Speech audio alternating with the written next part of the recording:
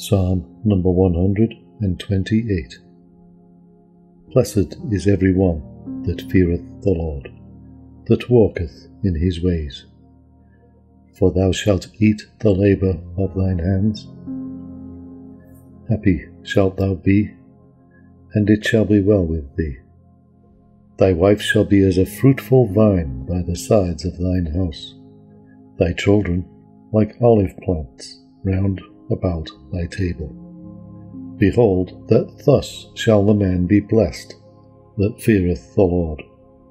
The Lord shall bless thee out of Zion, and thou shalt see the good of Jerusalem all the days of thy life.